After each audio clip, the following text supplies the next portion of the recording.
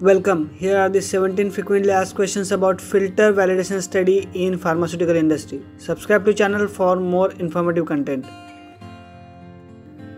We will start with very basic question. What is filter validation study? Filter validation is a process of confirming that the filter used to sterilize pharmaceutical product does it adequately by removing microorganisms. As per PDS technical report number 26, a sterilizing grade filter must remove all microorganisms present in a fluid stream without adversely affecting product quality. Next question, what are the 8 elements for filter validation study? 8 elements for filter validation study are: first, sterilization; second, stability; third, binding properties; fourth, compatibility; fifth, extractables or leachables; sixth, retention; seventh, integrity testing; and eighth is claiming fit for use. This one is very frequently asked question, which is standard challenge microorganism for qualifying sterilizing grade filters.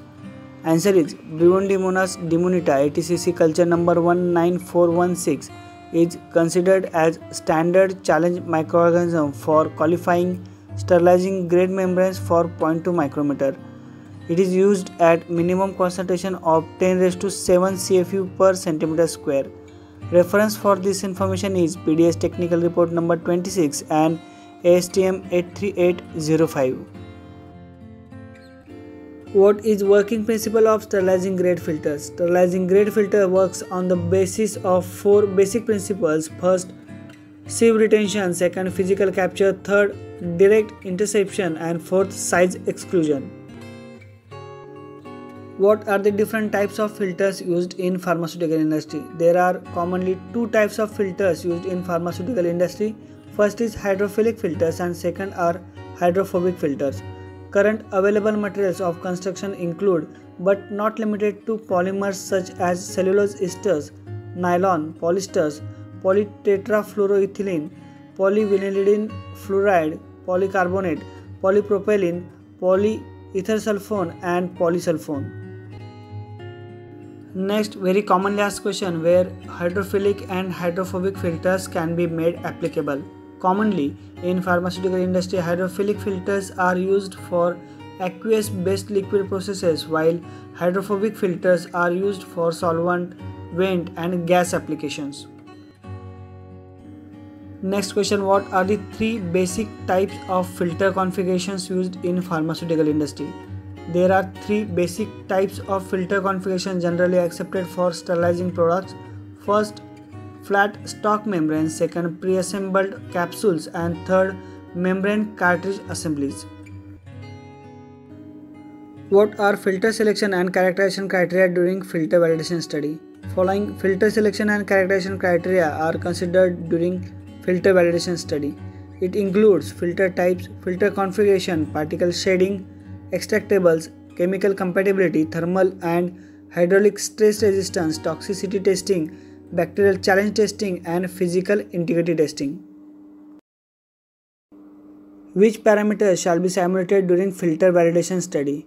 pH and viscosity of material to be filtered, flow rates, pressures, temperature, compatibility of material with the filter itself, and the effect of hydraulic shock are the factors of production which can affect filter performance and which should be simulated during validation of filtration processes.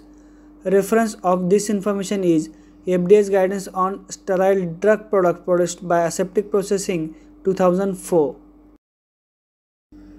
For what time and temperature filtration simulation shall be done? Simulation of longest contact time and maximum temperature shall be done during filter validation study. What are the requirements of extractable and leachable study? The parts of the production equipment, here filter and filtration assembly, that come into contact with the product must not be reactive, additive, or absorptive to such an extent that it will affect the quality of product and thus present any hazard. Reference Hydraulics Volume 4. Which points shall be considered after filter validation study? Once the specific membrane or product process combination is validated for bacterial retention, future changes in the filter configuration may not require revalidation, provided that the following requirements are met. First, the filter membrane has not changed. Second, the flow rate as per the unit area is less than or equal to the validated parameters. Third, the filtration pressure does not exceed the validated parameters.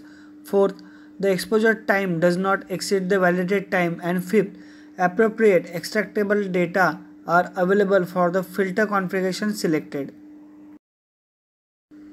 What is importance of filter integrity testing in filter validation study? The main objective of non-destructive physical integrity test is to determine the presence of oversized pores or defects which compromises a given filter's retention capability without destroying the filter.